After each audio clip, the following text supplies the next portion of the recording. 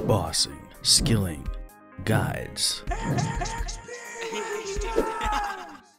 Hey guys, what is up? It is Scuzzy, and welcome to another video. It's been a pretty long time, I guess, for me, seeing as I used to post daily, sometimes 2 times a day.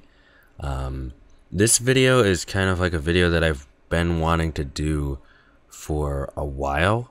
I just never got around to doing it. It has to do with the drain rate of specific items, and I wanted to get down to, because I like doing calculations. You guys know I love doing calculations and stuff, and I wanted to actually figure out how, and this has been done before, but I wanted to put it on one of my videos so that it was out there for you guys, is to look at the drain rate of each of these items.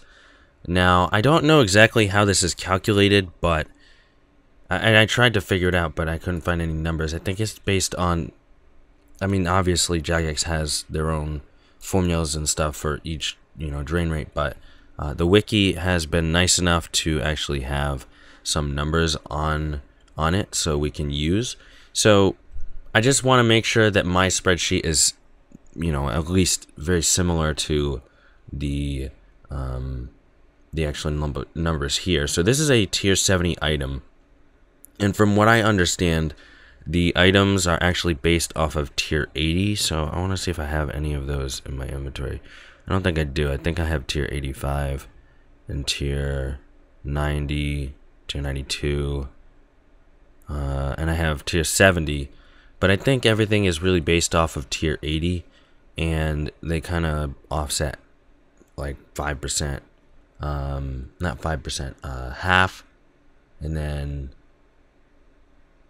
it bases off of the level 80, and then it goes down to tier 75, then tier 70, but on the other spectrum it goes to 85 and then 90, but also there's, I guess, tier 92 as well. So I'm not exactly sure how it's based off of, but from what I know, it's very, I want to make sure this is similar. So we have tier 70, it's level 1, and it is 1 charge per second. Now if we go to the wiki, and it might be hard to see, but this is tier 70, and this is item level 1 through 4, because you do get a reduction at level 5. It is a 10% reduction, and of course I'm level 120 on that account, so we have the reduction 9, which is 105, and for a main hand, which is what a whip is, as well as armor, it should be 1 charge per second, right? So that's looking good. Next, I want to look at a tier 90 item. So this one is level 15, so it just goes over the threshold. Wait, no, I can't do this because it's a degraded dust, so I can't do that at all. But what I can do is this one here, and it will have I can't do that one either, can I? Alright, this one. Alright, so this one has a charge drain of 3.74 per second, and it is a tier 85 item, and it's level 1. So if I go to the chart on the wiki, you just type in here your tier, which would be 85 for me, submit, it'll give you that graph here, and then we go down to, this one would be a 2-hander, and it's, it's kind of close. It says 3.74 on the game, and it says 3.75 here. I'm sure it's probably just a rounding error, but yeah, so fairly accurate. And then we can look at a tier 90 offhand, which is 1.5 charge drain per second. It's level 3, so it doesn't have the 10% reduction or anything like that. And then if we go look at the tier 90 for a level 1 through 4. So this is the top chart, and at level 9 it is 1.5 for an offhand, which is good. So I'm basing all of my calculations off of the wiki's numbers. It'll be in the description for you to look at, as well as the Excel spreadsheet that I'm going to use as well. I also want to note that the spreadsheet that I'm using on Excel is actually taken from Chi Papa's drain rate calculation. If you look here, He has his own spreadsheet. I'll link that also in the description as well as mine. But his numbers are a little off. I'm not sure where he got his numbers, but they're a little off from the wiki. His might actually be correct and wiki could be wrong.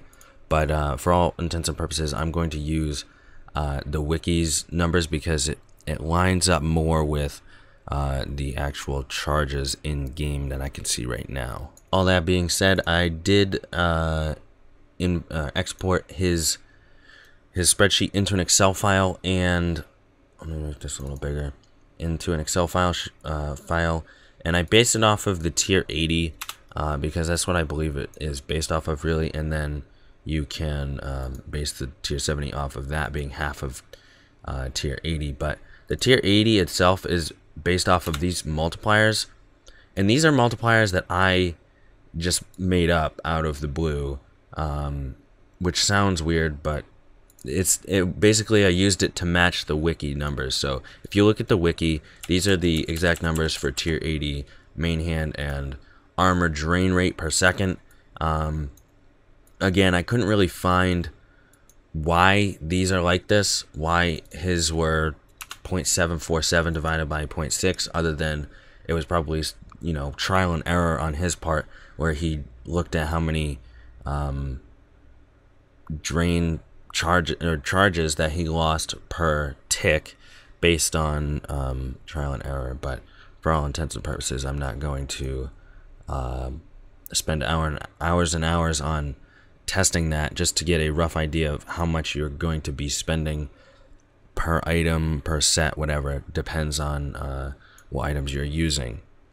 And the whole goal of this video is so that both you and I are not spending way too much money on our gear than for specific bosses. Like, say we go to Vindicta and it's 5 to 8 mil an hour, and you're spending 8 mil an hour on your armor for whatever reason.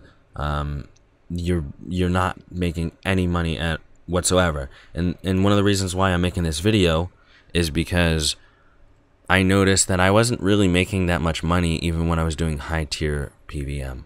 I was spending a lot of money and I didn't know where I was spending it. So I want to rule out or rule in that this is a way that I was losing a lot of money. So this is the base spreadsheet, and then we also have the item level 5 spreadsheet, which is based off the base, item level 14 and item level 18. So this actually doesn't include tier 92 for whatever reason, but it doesn't. It's weird because when I go to my item, let's go to my my best item in game. It's a level 20 item, which means it's higher than the level 18, and it should have a drain reduction lower than what it is right now. So I don't really understand why it's 4.08 per second, but this is what it is in game, unless they're doing it incorrectly in game and it's a different number. But for now, I'm just gonna try to get it to 4.08 for tier 92. Okay, so I just took a look at this and I realized that there was no tier 92. So the 4.08 on my main account didn't really make any sense, and that's why.